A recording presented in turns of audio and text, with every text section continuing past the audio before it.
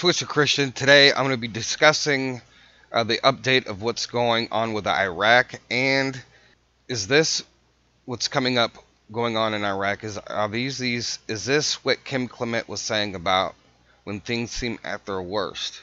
It's a possibility. Plus I'm going to present another theory. So I appreciate all you guys' support. Don't forget to like and share videos, share them across social media.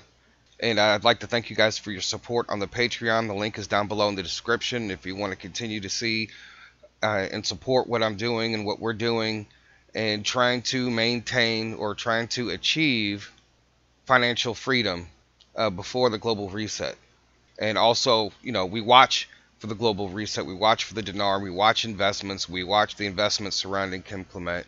So there's so many things that I try to do here.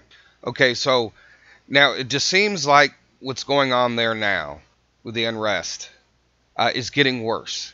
And now you can see it's turning on Iran. And as I just look through the news and I just like, man, maybe, with this, I think this what's happened here, as you guys can see the articles that the articles that are here, this thing is actually escalating. It's getting to a point to where, are they going to have to, is somebody going to have to step in? Is there going to be elections? And how soon? Or are they demanding immediate change? And that's the whole thing, because didn't that guy said, and I'm not going to repeat his name, but he said he was going to give them 1 year, and he came through on what he said. It was 1 year, it's done, it's over, make change and make change now. So it's just going to be interesting to see who gets in there, how it's going to be done. Are they just going to put somebody in there? I don't know if they can even do that. But so we always have to keep watch, because what if the dinar revaluation is part of the, it's the last ditch effort of the central bank system trying to keep afloat. Like, look here, see, look what we're doing. We're making change in the country. I don't know. It very well could be. I mean, you see how that they're trying to restrain the Thai baht. If the Thai baht is actually worth more than what it is, then that's where it should be.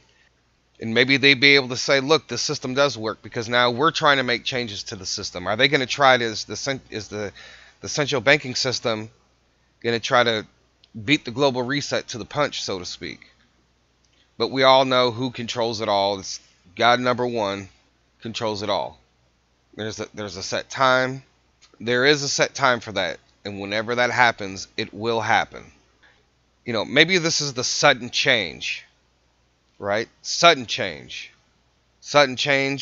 not just with the dinar, but also with the government itself over there.